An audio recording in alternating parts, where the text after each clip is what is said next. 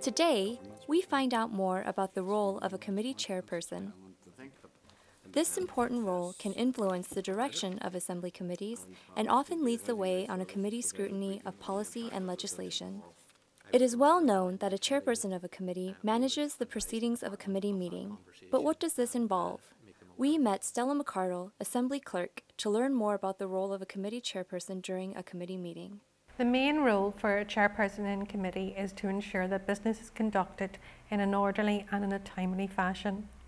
He also ensures that every member gets to ask questions as appropriate of the witnesses that are in front of the committee for that day.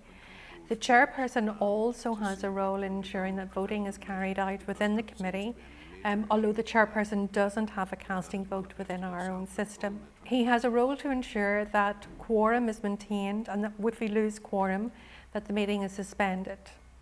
The chairperson also has a role in the scheduling of business that comes before a committee.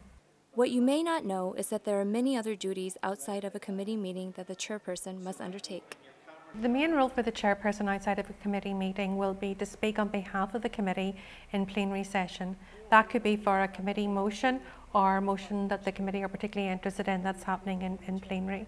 The chairperson also normally gets to ask the first question after a ministerial statement. He or she also will have a role in representing the views of the committee for any media queries that there may be, and in meeting and welcoming visitors to the committee, such as dignitaries, other parliamentary committees who may be coming to Parliament buildings.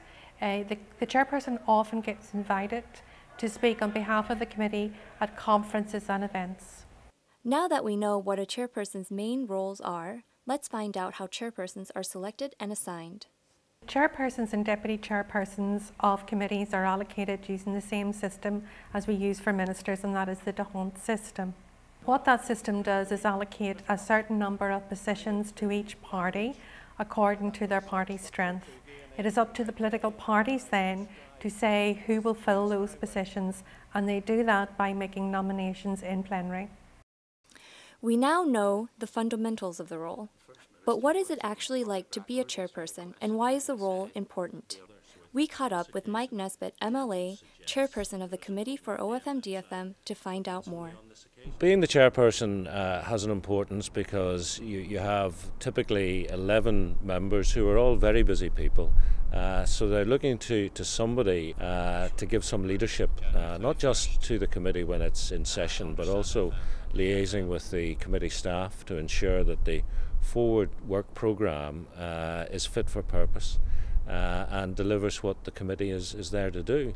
The Forward Work Programme is a crucial document that every committee develops to drive a committee's work, including scrutiny of legislation and policy and committee inquiries. The chairperson is a key figure in developing this document, and they work with committee members to do that.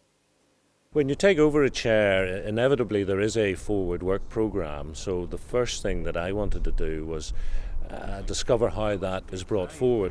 Once you have that forward work programme, I like to work in liaison and ensure that members not only feel they've been asked, but they're being listened to when they make suggestions. You also have 11 individuals around the table, and the longer you go on chairing, the better you're able to anticipate how particular issues are going to excite particular members, because these are the areas that they are specifically interested in.